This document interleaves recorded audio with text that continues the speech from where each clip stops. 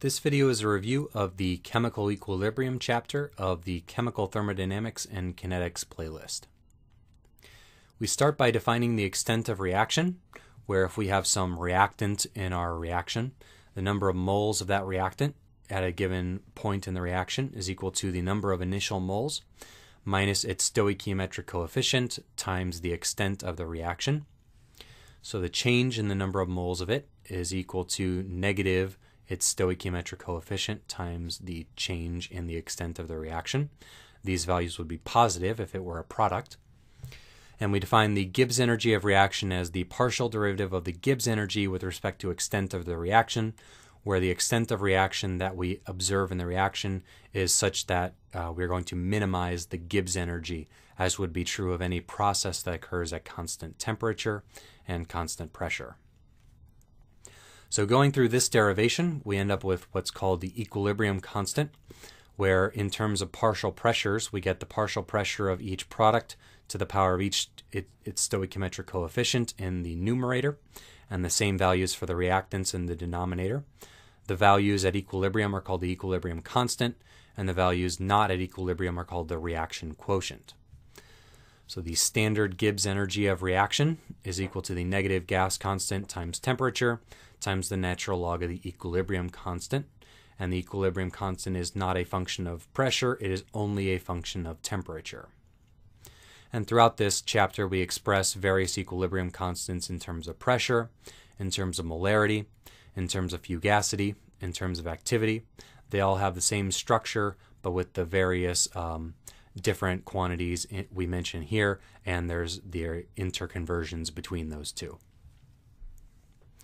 All right, we explore Le Chatelier's principle, where the system will respond to some external perturbation so as to minimize the effect of that perturbation. If we have a system where the number of gas moles decreases in the products relative to the reactants, if we increase the pressure, we want to decrease the pressure, so the extent of reaction is going to go backwards to consume some moles of gas. If the pressure goes down, the opposite is going to happen.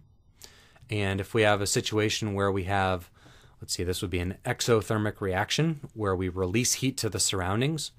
If the temperature is going to go up, then the extent of reaction is going to go down, so we consume heat. If the temperature goes down, we're going to go forward in the reaction to produce heat to push to the surroundings. In each case, every effect is designed so as to minimize the effect of that external environmental perturbation. We can get the standard Gibbs energy by looking up the Gibbs energy of the products and Gibbs energy of the reactants. There are tables of these things with the standard Gibbs energy of formation of a lot of common chemical substances in textbooks, reference tables, other places.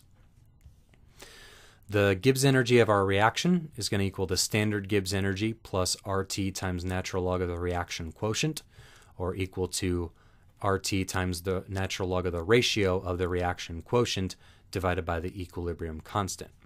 So if the reaction quotient is bigger than the equilibrium constant, our reaction is going to go backwards. If it's less than the equilibrium constant, it's going to go forwards. When it equals the equilibrium constant, we are at equilibrium, and the Gibbs energy of reaction is going to be 0.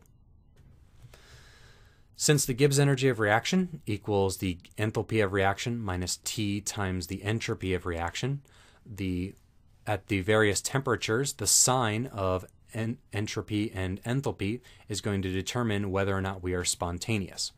Whenever our Gibbs energy is greater than 0, our reaction is going to go, I believe this should say backwards. There we go. When the Gibbs energy of reaction is positive, it goes backwards. When the Gibbs energy of reaction is negative, it goes forwards. And that all depends on the relative signs of the enthalpy and entropy at the given temperature. We can see how the equilibrium constant changes as a function of temperature by looking at the Van't Hoff equation, where there is a proportional relationship between the log of the equilibrium constant and the inverse of the temperature, with the proportionality constant being the negative enthalpy of reaction divided by the gas constant.